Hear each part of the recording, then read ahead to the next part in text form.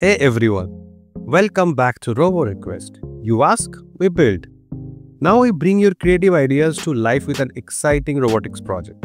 And this time, we have built something that measures tilt and angle with high precision. It's a MPU6050 based angle detector with LCD display. This project is inspired by awesome folks like Penny3650 and Mohibulazir1444 who asked for a full tutorial video. Keep your ideas coming, your project could be the next. Let's dive into it. Here's what we will need for this project. One Arduino Uno, one MPU6050 gyroscope module, one 16:2 LCD display, one I2C module for easy LCD connection, one push button to reset angle to 0 degree, one breadboard, one double battery holder with DC barrel jack connector, two 3.7 volt rechargeable batteries, one USB cable, some jumper wires. Let's start by setting up the connections. Take the Arduino and breadboard. First, connect the 5 volt pin of Arduino to the positive rail on the breadboard and the GND pin to the negative rail.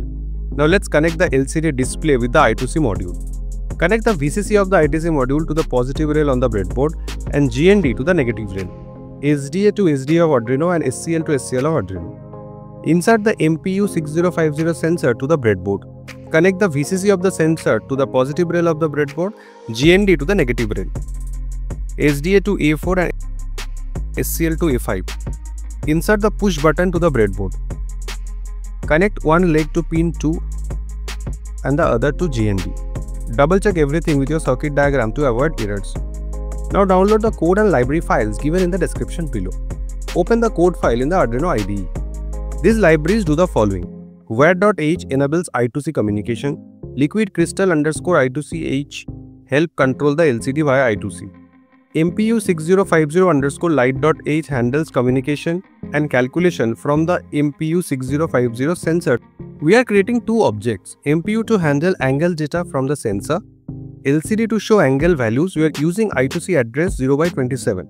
Here's what each one does. Button pin number where reset button is connected. Angle offset stores the reference angle when reset. Smooth angle helps reduce sudden jump using smoothing. Alpha smoothing factor. Update interval limits LCD updates to every 300 milliseconds. We initialize. Button pin as input, I2C communication, serial monitor for debugging. Next we initialize the LCD and the sensor. This prints an initialization message and calibrates the MPU6050 sensor. Then clear the screen and show readiness. We continuously update sensor readings. Now check if the reset button is pressed.